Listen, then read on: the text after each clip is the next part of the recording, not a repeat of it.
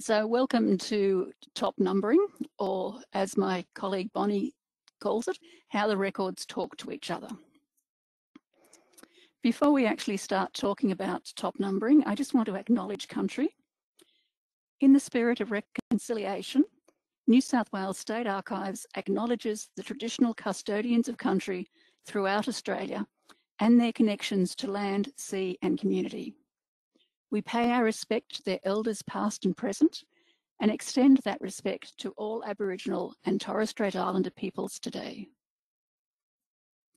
So basically, where are we going?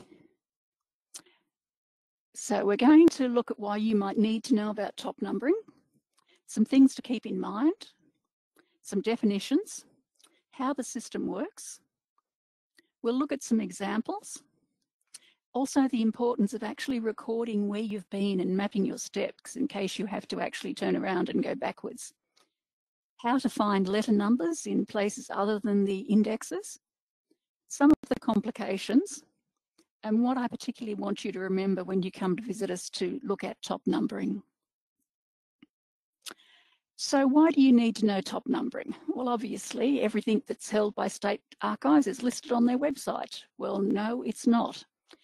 And even if all the files and items were listed, a file can actually be made up of hundreds of letters.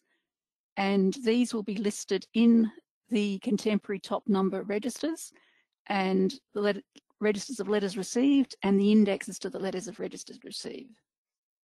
So you do need to know about top numbering. If you want to research land purchases particularly, I think that's where most people come into contact with top numbering, when they're doing a conditional purchase or any other form of land tenure. But you might also want to research the miscellaneous and parks branch of land. And in there, you'll find information on parks, cemeteries, commons. You might also want to do the early Surveyor General's records, looking at goldfields. Now, we all owe a huge debt of gratitude to the late Joan Rees, who in her own time came in and indexed the Colonial Secretary's, Chief Secretary's papers up to 1894, and since then her daughter and Aileen Trinder have completed it to 1896. But she was primarily interested in people.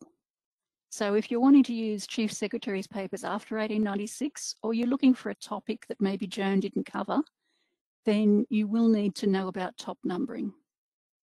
So if your topic's a bit different, if it's not straightforward, if it's hidden from plain view, you may need to know about top numbering.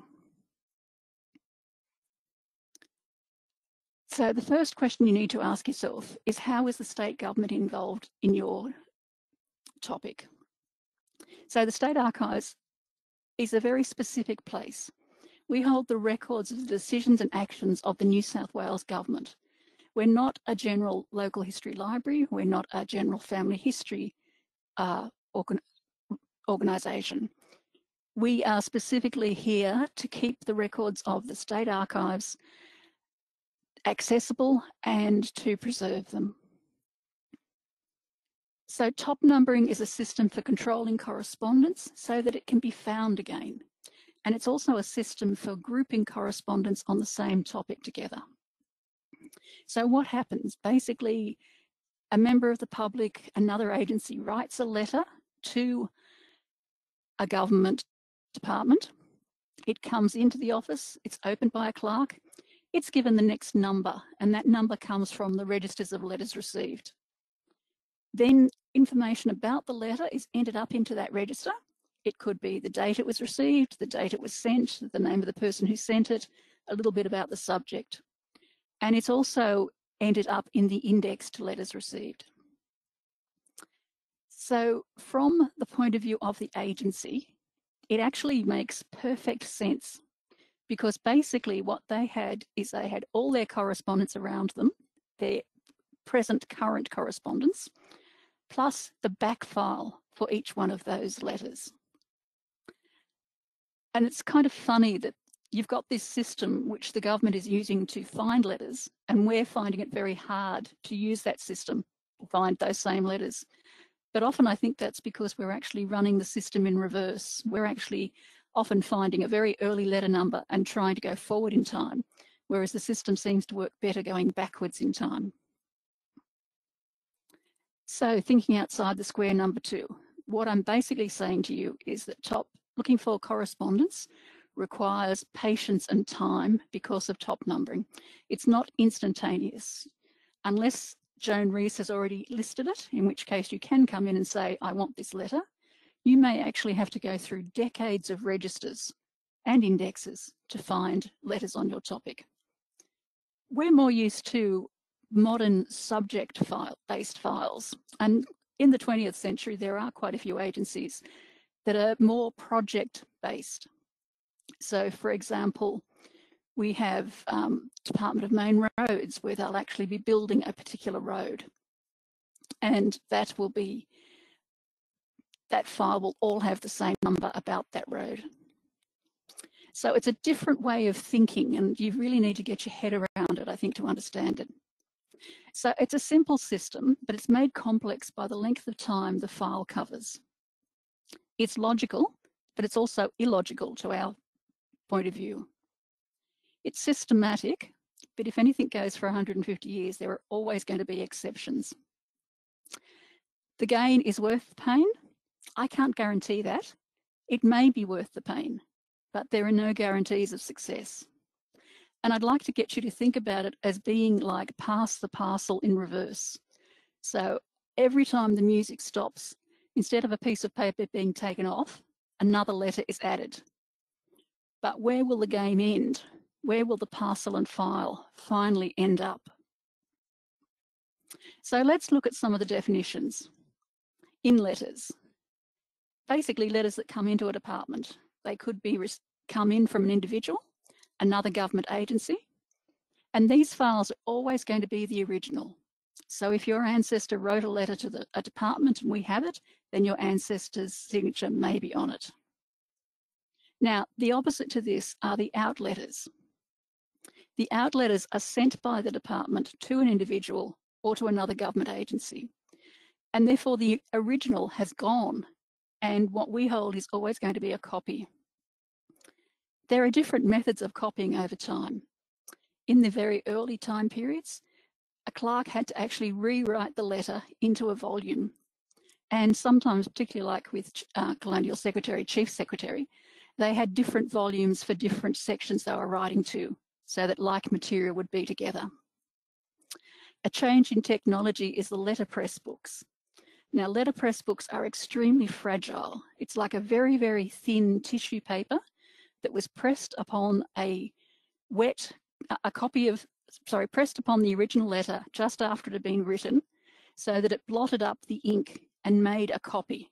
It's like a very early photocopier, for want of a better word, but the paper is exceptionally thin, and sometimes the ink in the letters has eaten out little bits of the paper. And finally, of course, we come to technologies such as carbon paper and typewriters. And often, by the time you get to this time period, you'll actually get your letters sent out actually in the same file as the letters that have come in. So the second thing we're going to look at is the numbering. The letters are given a number. Mostly they're going to be an annual running number. So what does that mean? Well, the first year number is the year. So if you ever look at Joan Rees's index, for example, you'll see that there's 2 numbers at the beginning of each letter, and that is not always the year that the letter was received. And the second number is that next available number. So it's the number that's actually allotted to the letter. And it's a unique number. So each letter has, with a couple of exceptions, a unique number. So for example, 40/1234, that should be the 1234th letter received by that department in the year 40, 1940, 1840. Now, when the number is the top number in a file, then that letter is where the letter will be in the container. So the first letter and then the second letter. Sorry, the first number and then the second number. There is also what's called a classified number. And with a classified number, you get a subject entry. So you often see 3 numbers in this. An example is 40/24/1234. It's still the 1234th letter in the year 40, but it's been given this subject number of 24. So again, you will find that in the box at 1, 2, 3, 4 within 1840 or 1940, and the middle number is silent. And of course, there are always exceptions to this, and some departments do actually do things that are slightly different. Now, special bundles. In Queensland, they call them special batches. So a special bundle is when a number of related files are brought together on a topic, and often they will be very, very large indeed. And if you have a look at our list of special bundles on our website, you'll think to yourself, but they're not running in date order. They are, but it's actually the end date and not the start date. So if you look down this list, you'll see it's 1907, 9, 9, 11, 11, 14, 15, and 15, which is a different way of thinking about things. I'm sorry, every time I look at this photo, I want to give that woman an ergonomic chair. I really do. Anyway, modern health and safety ideas. So how does top numbering work? Well, one clue is in the fact that it's also known as forward filing. So step one, a letter comes into the office and it's given that next available number that's in the letters received register. Step two, the letter is written up in the letters received register. Step three, we get an entry into the index under the name of the person or the department who wrote the letter. May also be indexed under the name of the person, a person named in the letter or under the subject. And the index will give you that allocated number. Step four, the letter is filed at its allocated annual running number.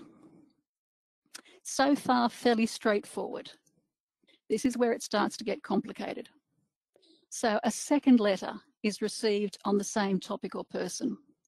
Again, the letter comes into the office and it's given the next available number in the letters received register.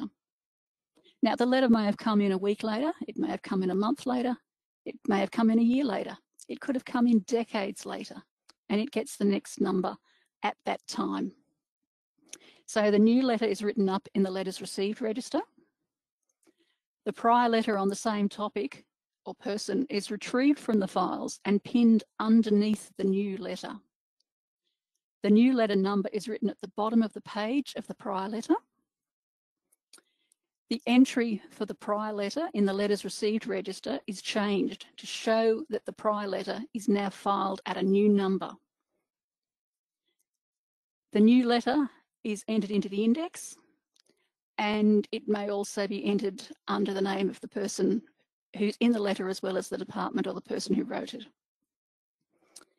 The index entry for the prior letter is also now amended so that the new letter number is added. And now, this is the really important point, the new letter and the prior letter are now both filed together at the new number. So the file has moved forward.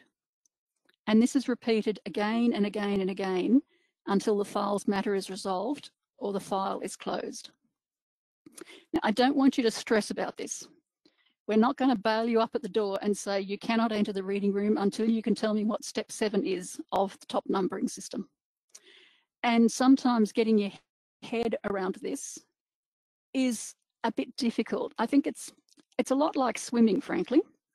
You can go to as many lectures as you like, you can read as many books as you like, but until you get in the water and start doing, you don't really tend to understand. So if you come to the reading room, you want to research some land, the staff on the reading room desk are there to help you and to show you how this system works. So please do not stress about top numbering. So let's start to look at some of our examples. This is the Surveyor General's in letter, 1856, number 1451. It's from the Colonial Secretary to the Commissioner of Crown Lands, approving the payment for expenses incurred in enclosing the sandhill of Pooral or Pooveral as a place of internment for the Aborigines of the Lower Darling District. So this file is made up of 2 pieces of paper. There's the actual letter, 56-1451, Underneath it is a note to say that letter 56-119 is related but has not been retained in the office. Now, there are numbers all over these. So in yellow, I've outlined the actual letter number that it was filed at. But you'll notice the Colonial Secretary in his letter has actually put his out letter number, which is 50. There is a reference to a prior Colonial Secretary's in number, 56-1151. And on 56-119, there's a reference to a CC Commissioner of Crown Lands letter, number 42. So the records are referring back to each other as you go through. And once you start to notice these numbers, they'll really jump out at you. So, as mentioned, the letters will be entered up into the letters received register. And I've tried to make it clear to you where those letters are by using the same numbers. So you'll see that for entry 56-119, that letter is over on the column called progressive. However, over on the results, you get written the next letter number, which is 56-1451. When you go to the entry for 56-1541, you see that number. Now you'll notice they've only put the 56 up the top, but it is implied that all those letters will be 56. In the papers, you've got the prior letter number, which is very faint, but it is 56-119. From whom, when they've said the Colonial Secretary, they've very nicely put in the Colonial Secretary's out letter number for you. So there's another clue so that you can go there. It tells you who the letter is from, their residence, the date, when the papers were registered. It tells you the nature of the application, and this can actually be very useful for figuring out if this is the letter you want. So 1451 is an Aboriginal burial ground, Lower Darling District, approval for account of fencing at £11. And then it tells you the result of the application. The letter above is put by, the letter we're interested in implies that it's gone to Cole, but we know in fact it has been put by and is in the box. So we can go and find the Colonial Secretary's out letter number 50. And again, this is entered up into a volume. It's a copy. So it's rewritten copy. It's not the original because the original has gone to the Commissioner of Crown Lands. It's indexed and the index tells us the page number. It shows us the Colonial Secretary's in-letter number, 56-1151. So we can now follow that one up. And again, it refers to the Commissioner for Crown Lands letter number 42. So we can go to the Colonial Secretary's correspondence then, and we can see the letter which talked about wanting the account to be paid for the fencing. And now we've got the Colonial Secretary's in-letter number, 56-1151. We've got a reference to the Surveyor General's letter number, and we've got a reference to the Commissioner of Crown Lands number. So all of these letters are tying themselves to each other by mentioning these numbers that we can then follow up if we need to. So here's another example, which is from the Chief Secretary's letters of 1906. So these are in letters. Now here, the top number is mentioned at the top of the page, but on the bottom of the prior letter, it's also written in slightly skew-if, so that it doesn't get confused with the top number. And therefore, you can see a link between these letters. And the earlier letters would file directly underneath and be pinned to the top number. And they would be stored, all the letters would be stored together in the container at the top number.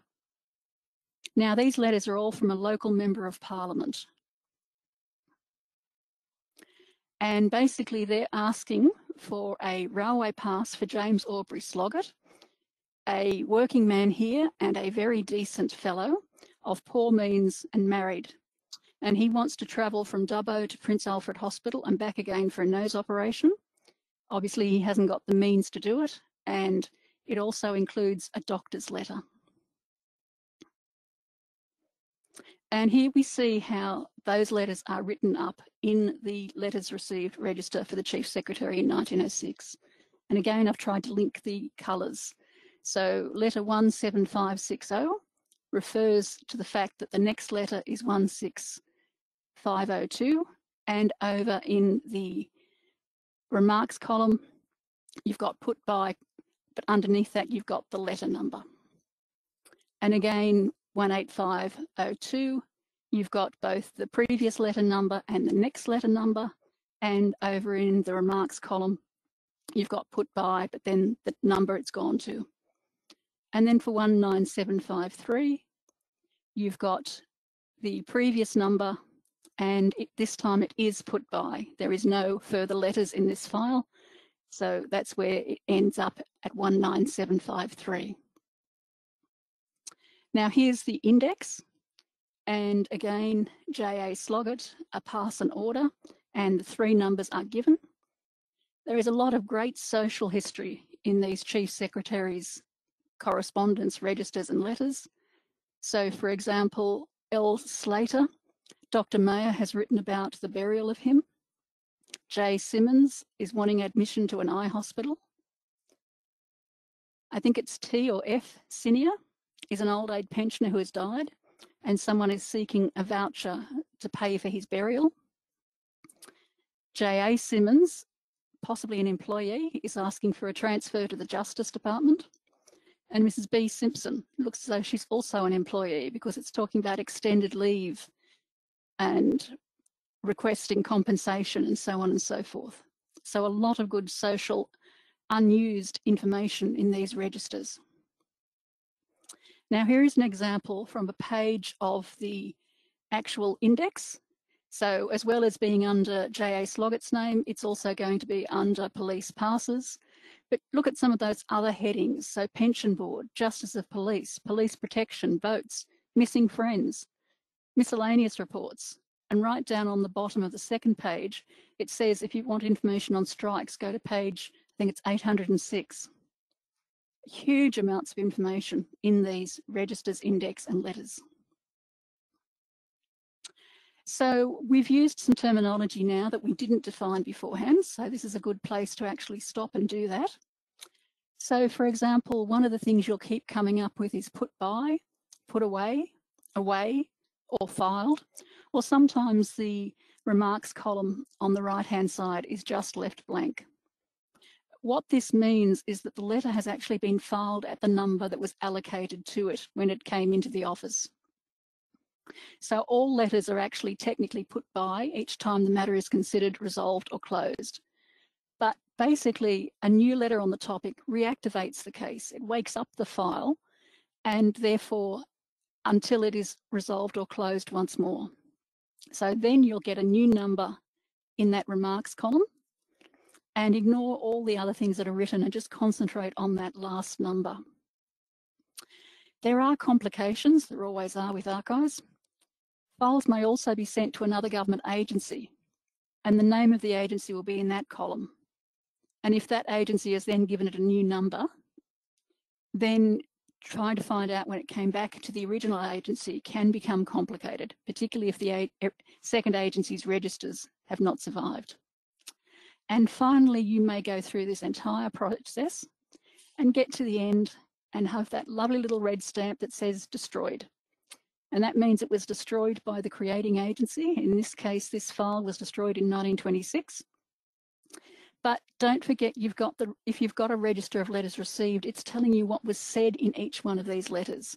So that may be the only evidence that you have that some actions or activities took place. And I just had to throw this in, which Bonnie found for me, which is the office layout. And this is the land agent office at Mudgee. You've got the register stand, you've got the pigeonholes, and yes, that's what they're called, the pigeonholes for all the letters to go into.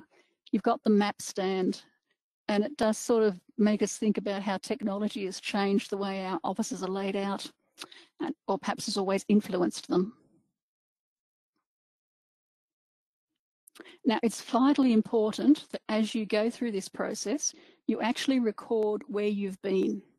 So when you go into the registers, take down the information that you found there, who the letter was from, the date, what number it's gone through, and chart it in some ways.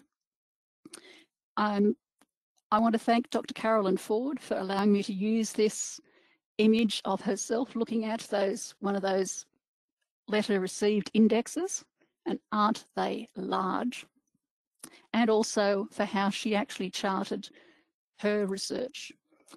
She went through the miscellaneous branch registers and indexes for material on Sydney beaches.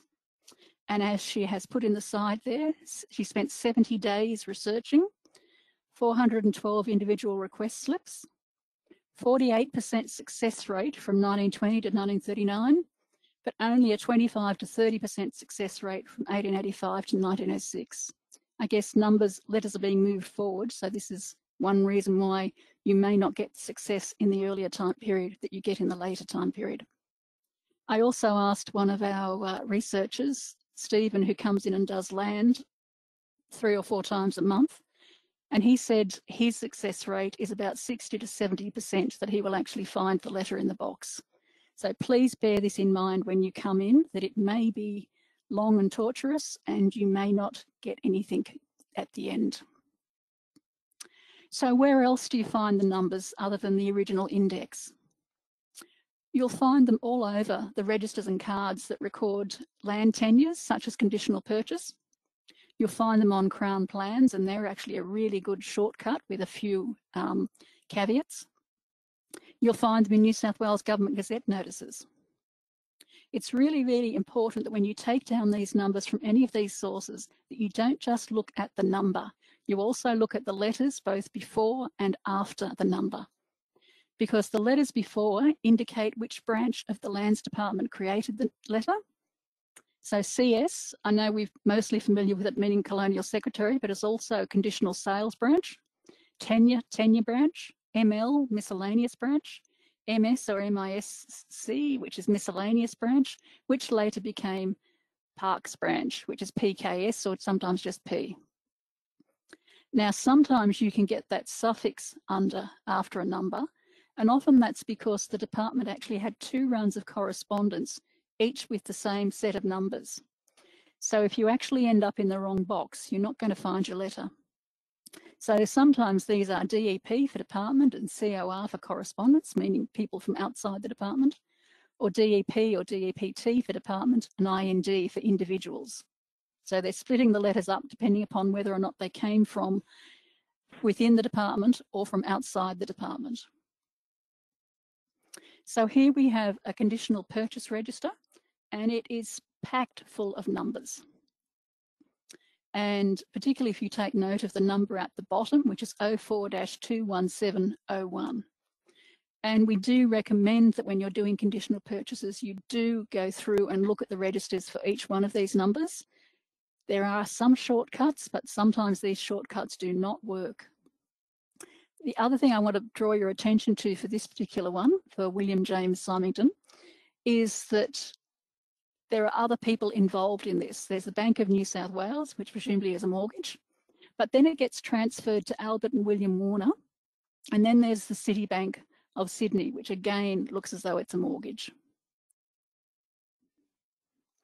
So here is an example of a letter number on a Crown plan. So portion 153, Parish of Exmouth, County of Sandon, and this is the Symington conditional purchase 78/597 we were just talking about. Now you'll see this time, it's not just saying 04-21701, it's saying CS, conditional sales, and it's adding DEP at the end, and that's vitally important for us to know as to which box it's going to be in. But there may not just be one file for this property. There could in fact be 2 files, one about Symington, one about Warner, or there could in fact be 4 files with the banks listed as well. With conditional sales and conditional purchase files, the file seems to stop when the portion is transferred to someone else and start again. Stephen mentioned to me that when he was doing one property, he found 36 separate files on that one property. Now, obviously, a property is made up of more than one portion, but 36 files for the one property, you need to think about that. So here we have some examples, again, of letter numbers on Crown plans. And this is Parish of Crete, County of Westmoreland, near Oberon. And we have 3 letter numbers for William Sloggett's properties.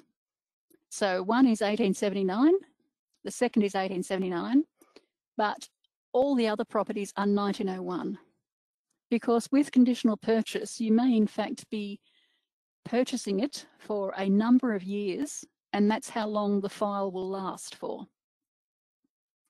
So here we have the conditional sales branch file, CS01 10777 DEP, and that actually covers 1864 to 1901. And here we have William Sloggett's a letter in 1864. We have a receipt, we have maps, and we have a whole lot of paperwork about the actual portions. And there's information on 7 CPs, all amalgamated into one file. And that's because the files are not really dealing with land as much. They're dealing with the people who purchase the land. His file also contains a good example of how the file was used in the office, how the letter was used in the office. Personally, I think it looks like a little bit like a frog, an origami frog, but other people have told me no. So basically, a lower manager would turn up a corner of the page of the letter and annotate the letter with suggested actions. Later, a supervisor or a senior official would add his recommendations and instructions to that lower manager. And the senior official or the minister has the last say on what's going to happen. So in this case, you've got a double turn up. It's been turned up once with comments written, and then it's been turned up again with other comments. And these actions on the back of the page are known as a minute. So the moral of the story is always look on the back of the letter because there may be some important information there.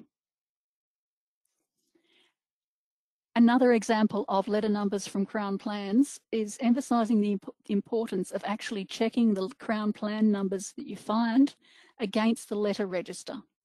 Because with John Douglas's land in the parish of Coorambong near Dora Creek, our original Crown plans both say that the letters were put away in 1879 and 1881. But a subsequent Crown plan says that the letter is in fact conditional sales 93-3294 COR. Why did this happen? Well, when you go and get the file, it covers from 1865 to 1893. And the problem is that the boundaries of the original portions were wrong because of this reserve along the edge of Dora Creek.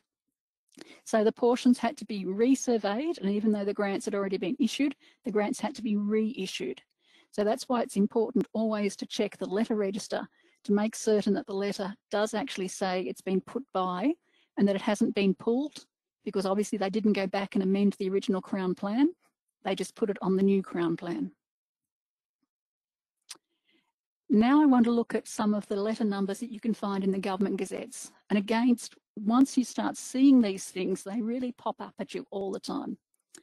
So we're looking at the Tumbarumba Cemetery, which was dedicated in 1864. Now, on the actual dedication, it's very early, and unfortunately there are no letter numbers, but we do have lots and lots of notices in the Government Gazette about the appointment of trustees, and they do provide us with a lot more letter numbers, an 1888 letter number, an 1895 number, and it's still going. We've still got trustees in 1959, which does indicate that the letter is probably also going to be, the file is probably also going to be ongoing. So here we have the Tumbarumba Cemetery, and that was actually, this file was found as 1924-5609. It starts in 1863, and it contains material detached from Parks file 42-5566. Yeah, I'm not going to lie to you. I did not follow through this one all the way through the registers. I needed an example, so I just went and got a box and looked for the fattest file in the box. But it is a lovely file. Sometimes when we try to show you examples, we want to find you good examples. And a lot of the examples may be basically just lists of trustees, things that you might not be interested in. But this is a very, very good example indeed of why you may want to try and look, because you'll never know if you never look. By 1897, the Tumbarumba Cemetery had a problem. Basically, people were burying their dead on the highest part of the cemetery. But that highest part of the cemetery was actually a road providing access to all the denominational sections. I don't know if you can see it very well. Where all the little black things are, there's a red line which is showing the road, and then you've got the Wesleyan section. So here we have a letter complaining about the fact that people are burying their dead on the road and they won't listen to the trustees, etc., etc. So the solution was to redraw the cemetery. So this is a very elegant solution by surveyor A.H. Chesterton, where he's actually changed the road so that the burials that have already taken place are now within the general's portion of the cemetery. But what I want to show you is the fact that he has charted where those burials are in this section that was previously the road. He has listed on his little plan the references to the graves, whose graves they are, what denomination they were from, and whether or not there is a headstone. Now, only two of these people, Peter Brady and John Lucas, were actually suicides and therefore might have been buried outside of a denominational section. The rest of them, obviously, their relatives just liked the fact they wanted to put them on the hill. And there is a Crown plan for this cemetery, and that actually shows the outline of where the roads are going, but it makes no reference to the fact that this problem was caused by these graves or where these graves are. So what are some of the complications from top numbering? It's very, very easy to misread the handwritten numbers, particularly if you're not used to handwriting, and particularly when the staff are trying to fit a lot of information in a very small amount of space. It's not always clear that the information in an entry relates to your letter, as the staff will often try to fit extra information either above or below the lines in the register. There are changes to departmental names and functions over time, and you really need to do some research on which government agency was responsible for your topic at the time you're looking at. You may find this in Government Gazette notices, which will often have the agency at the top. Or sometimes, our website has agency histories of a lot of government agencies, because that's a very important part of relating the records to the agency that created them. And of course, you get format changes. So in the 20th century, we moved from volumes to cards, and we also, for the indexes, and the registers of letters received become what are known as file movement registers. And these actually contain much less information. It won't tell you anymore who the letter was from or when it was received. It might just have a one-word summary of what the letter is about. We saw one of those, a file movement register, earlier when we talked about the destroyed record.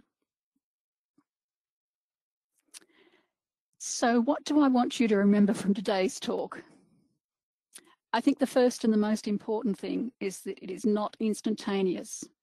Finding correspondence, particularly about land, takes time and patience.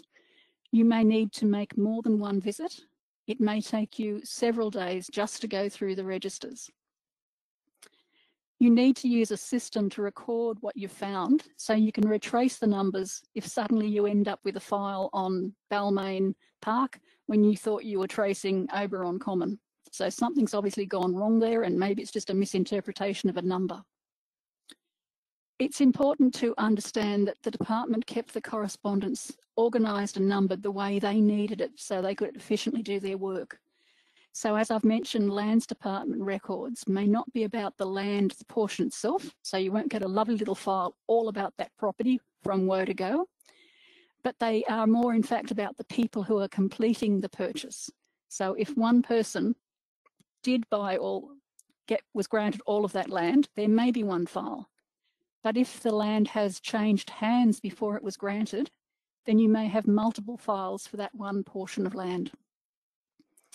Now, the New South Wales State Archives commenced in 1961, and we may hold incomplete records. So there are times when we have correspondence, we don't have the index or the register, or we have the index and the register, but no correspondence, or we have the register, but no index or correspondence.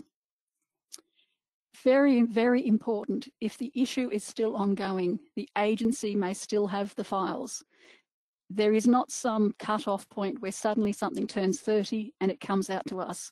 If it's a current issue, the agency still needs to consult that file, then that file may still be with the agency. Dr. Carolyn Ford found this when she was doing her beaches. There are a number of very important beaches that she got to the end of the run and found out we didn't have them, and they were still with the agency, because a beach, a park in particular, more so I think than the conditional purchases, are still ongoing for decades and centuries. And finally, I've shown you copies of Crown plans in this talk, but copies of Crown plans are only available from the info brokers listed on the New South Wales Land Registry Services. You can certainly come to New South Wales State Archives reading room and see those Crown plans on our New South Wales Land Registry Services kiosk, but we can't give you copies. You have to go back to the info brokers. And I would particularly like to thank New South Wales Land Registry Services for allowing New South Wales State Archives to show images of Crown plans in our webinar program. I would also like to thank my colleagues who have contributed their ideas to this program and their suggestions, and particularly to Bonnie, who came up with the title, to Rhett and Jeanette for all the help they've given me in hoping to clarify what top numbering is for you. But please remember, do not be afraid. Do not think I can never go to State Archives again. I will have to deal with top numbering. We are here in the reading room to help you and guide you through this process.